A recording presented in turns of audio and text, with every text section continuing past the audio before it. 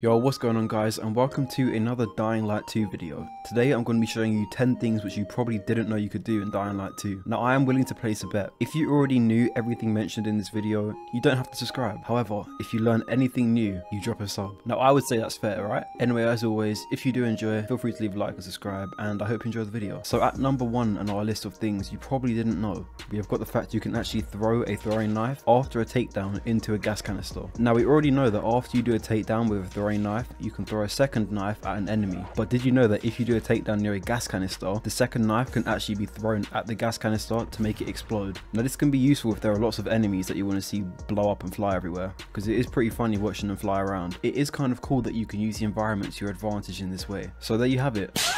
Now on to the second thing on our list. Now I'm sure you are all familiar with the slide jump. In case you aren't, this is actually the fastest way to get around on foot by doing a slide and then a jump afterwards. You can also press shift for an additional speed boost at the end, or press your left analog stick if you're on controller. But one thing that always annoyed me about the slide jump is that you cannot do 2 consecutive slide jumps in a row without there being a pause in the middle and you losing momentum. Or can you? You see, after intensive research on this subject, I found a solution. Now pay attention carefully. If you do a slide jump by pressing C and then space, instead of pressing the after boost button, that being shift or your analog stick, you instead press your crouch button twice. So that would be CC on keyboard, or you would press circle circle or BB on controller. Now you would press that twice, and then on the second one you hold down that button, so it would be C and then hold C, and then you can actually flow straight into a second slide jump without a pause, essentially allowing you to just spam it. It even works once your stamina has run out, and doing this is the fastest way to get around on foot. You literally zoom through the streets. Now just remember that every time you do it, you cannot press the after boost at the end, otherwise it will not work and it won't flow into another one. Now the third thing that you probably didn't know is that you can dodge certain goon attacks by simply crouching and jumping. A lot of people, when they see goon swings like this, will probably dodge backwards, but this means you will still just get hit by the hammer afterwards. Now instead, simply crouch when you see this swing incoming and continue to attack. It's a very quick and effective way to dodge attacks. Alternatively, if the goon does his stomp attack,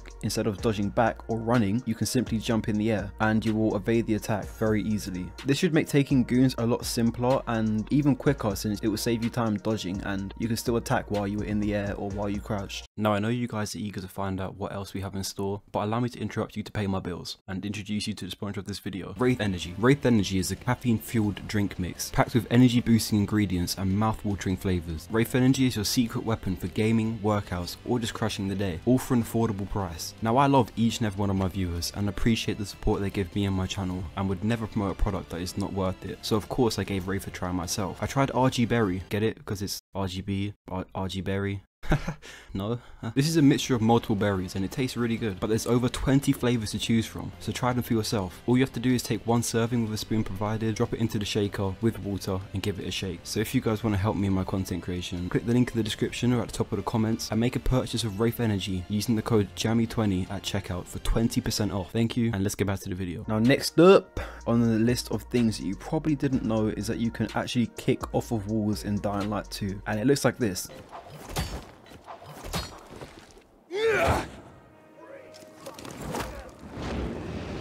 As you can see, it not only looks cool, but it sends you flying. Now to perform this, you must swing on your grapple towards the wall, and when you're about to hit the wall, you press your attack button, that being left click or your trigger, and this will do a kick. But once you do this, you actually hold your jump button at the same time. Do both of those steps and then hold S or pull back your analog stick in order to fly in the opposite direction. Now I know it may seem very confusing, but once you get the hang of it, it's actually pretty easy to do. In terms of usefulness, it's okay. I like doing this mainly just because it makes me feel cool. That's basically it. Although it does send you flying, so it can be a cool movement tech. Now at number 5 on our list of things you probably didn't know you could do is that you can repair your weapon on the go. And no, I am not talking about the Correct charm, since that got changed and no longer repairs weapons. The way you can repair your weapons on the go now is even simpler and quicker than the Correct charm was. Now I do not know if this works on console, but at least on PC, if a weapon is low in durability or even damaged at all, you can literally just hold R and whatever weapon you have equipped will be repaired. Now this is very strange, since there is no prompt text or no HUD or UI that indicates anything happening, but the weapon just suddenly becomes repaired, and I don't even think it uses any resources. So I'm actually not even sure if it's meant to be in the game or not, but it is something you can do, at least on PC. Maybe it works on console, but the button I am not familiar with. At number 6, we have got the block charge. In case you didn't know what the block charge is, which honestly wouldn't surprise me since no one actually unironically uses this move, but when you do remember that it exists, it's actually a pretty cool move. The block charge basically lets you use an enemy as a meat shield when falling from a high place, and also negates all fall damage that would have been taken had the enemy not been there. Before the recent update, enemies would just despawn and literally just disappear if you did this move from too high up, but with the update they actually added a move that allowed you to punch the shit out of the enemy before letting them fall to their death, so you can get away. Now you can choose when you want to punch them, be it instantly or wait until the game forces you to punch, which is a very long way down. But yeah, it's a nice little addition to the game, and it's also very funny just punching people while you're falling from the sky. Now number 7 on that list, we have got a glitch that lets you glitch into any building you want. What you need to do is find a ledge with nothing underneath it on the side of a building, and then jump onto that ledge, but ensure that you are in a hanging position. Then press your attack button or press E to do a swinging kick, but ensure you do this while facing the wall of the building. If done successfully, you should glitch into the building, even if you are clearly not supposed to be able to go in there. This swing thing is actually pretty cool, which not many people know about, and can be used on any ledge with nothing under it. It can even be used in buildings or on the buses around the map. It's not really something you need to know, but it is still a nice little move if you just want to look cool. Now number 8 on our list of things you didn't know is the wall run kick. This is a move which many players in Dying Light 2 didn't even know exists, whereby you perform a wall run and then jump off to kick the enemy in the face. This can be performed by doing a basic wall run near an enemy and then holding left click or your attack button while you are still wall running. Of course, be sure to aim at the enemy when you do so. The longer you hold down attack, the further you will fly upon jumping off the wall. This move is actually severely underrated as it does a lot of damage to enemies, but it should definitely be used against human enemies as they can't even dodge it. As you probably know in Dying Light 2, once you perform the same enemy on a move, probably like 2 or 3 times, they learn after that and they start dodging that attack, and you can't hit them with it anymore. However, with this move, if you do it on an enemy, they will literally never learn.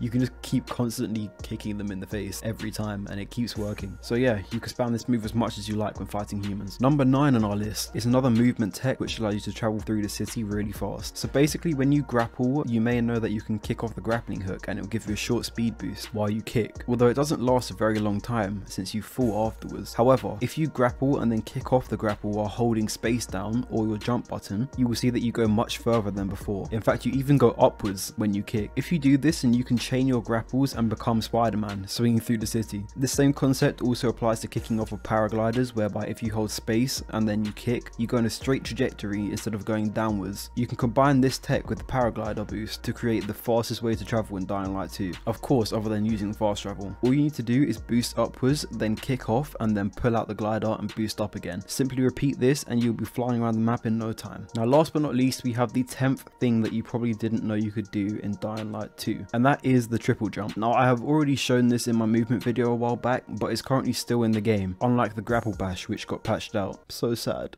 so sad. I'm gonna miss you, man. So here is a snippet from that video. To do this, you do the double jump, but then right as Aiden groans, if you press your left click or your melee button, it will further project you up into the air. This is extremely useful and I use it in my day-to-day parkour. It's very useful for getting up ledges which you otherwise couldn't make, although using it with the double jump isn't the only thing you can do. You can also do it when jumping off the head of zombies. So if you use your zombie jump thing when you jump on their heads and then you time it right, you can actually elevate yourself further, as you can see in the clip. Here's a normal jump and here's the jump with the tech.